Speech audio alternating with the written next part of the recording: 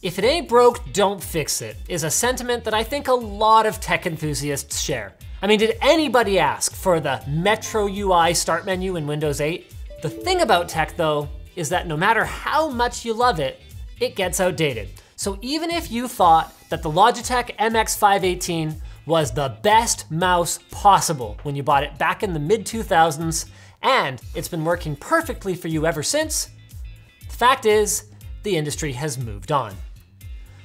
But what if your old favorite could get a spec upgrade without any of the things you love about it getting messed with? Well, Logitech has done just that. Introducing the Logitech G MX518 Legendary. Familiar feel, whole new deal. Speaking of a deal, Glasswire. With Glasswire, you can find out what's going on with your PC and Android phone when you're connected to the internet. You can see if there's any suspicious or badly behaving apps. Use offer code Linus and get 25% off at the link below.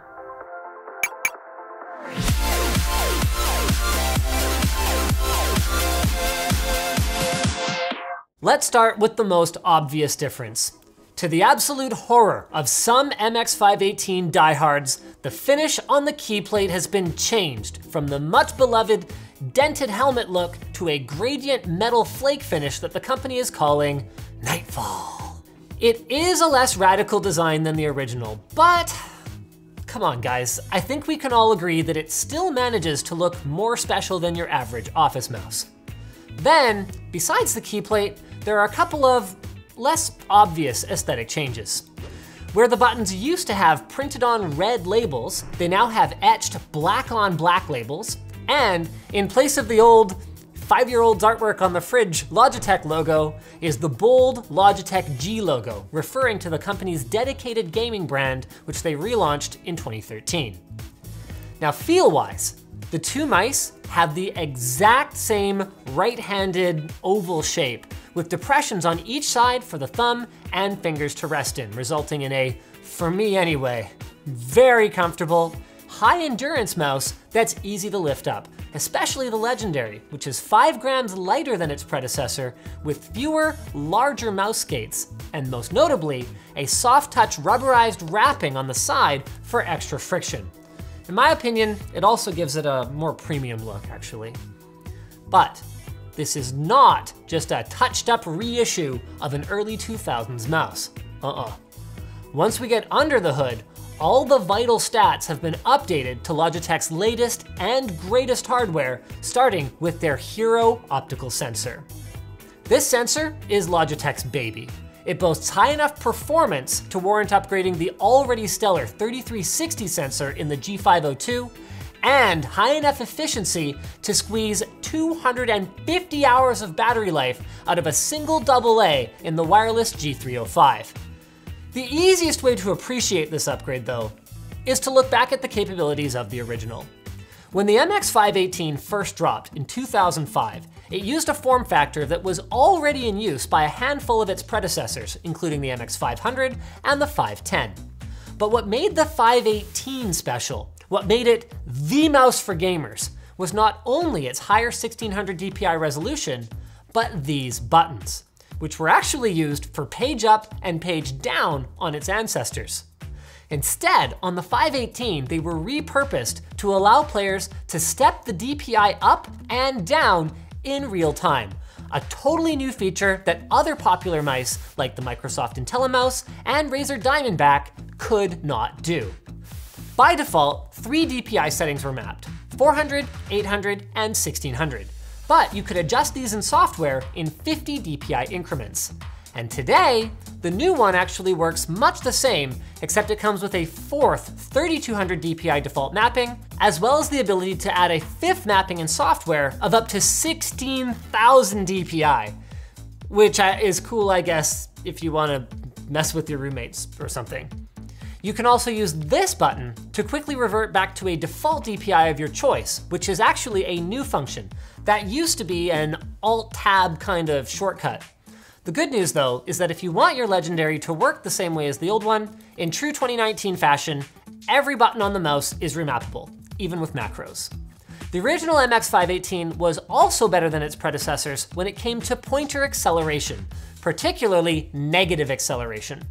For those who need a refresher, normal acceleration makes your mouse cursor move in a non-linear way. In other words, moving your mouse 10 centimeters across your desk quickly will cause the cursor to move really far, while moving it 10 centimeters slowly will cause it to barely move at all.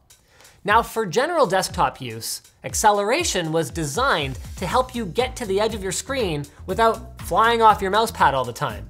It's just that it's generally considered a bad thing for gamers because it can be harder to train your aiming muscle memory when your crosshair is moving at different speeds from one movement to the next. Negative acceleration is actually the opposite of that. So you move the mouse really fast and the cursor barely moves at all. As for the practical use case for that one, that was more of a bug than a feature. So what made the MX518 so great then was that the threshold where negative acceleration kicked in was much higher. As for the Legendary though, it has no threshold. There's just zero mouse acceleration, period. And it also lacks another pitfall that the original suffered from, even though other popular gaming mice, like the IME 3.0, did not, despite being 2 years older. That's something called angle snapping. Also known as smoothing, angle snapping is a feature that was supposed to help users, especially those with shaky hands or less computer experience, move the cursor in a straight line. The idea was that if the sensor detected that you were kind of trying to move in a perfectly straight line, it would smooth out any deviations from that path, snapping your cursor back on course. Again though, this really sucks in shooters, where small deviations could be the difference between a headshot and a wasted opportunity. Now, some mice at that time had software controls for their angle snapping with the ability to toggle it off outright. The MX518, it did not. So in summary, the old one had angle snapping at all times, the Legendary has angle snapping at no times, ever. So then, as someone whose first high-performance mouse, and by high performance, I mean one that cost more than 10 bucks at the local Radio Shack, was actually a Logitech MX Duo, it's kind of hard for me to look at this objectively. Everything about it kind of feels like home. I always loved the comfortable, ergonomic shape of this lineup from Logitech. I give zero cares about the color because my hand is on it anyway, and I think the soft touch sides are a huge improvement. So if you were to ask me, should I buy the MX518 Legendary, I'd probably be like, well, hell yeah, brother. Gaming was way better back then. We didn't have your microtransactions, your DLC, always on DRM, blah, blah, blah, blah, blah. So yeah, if you loved the old one, then yes, you're gonna love this one too. Go for it. It's great at high speeds, it tracks accurately, even when we tried to go our very fastest. It's comfortable, though southpaws need not apply. And it's still just 60 bucks, which when you factor in inflation is actually cheaper than the original's $50 price tag in 2005. That is a heck of a deal for a well-built mouse with a flagship sensor in it.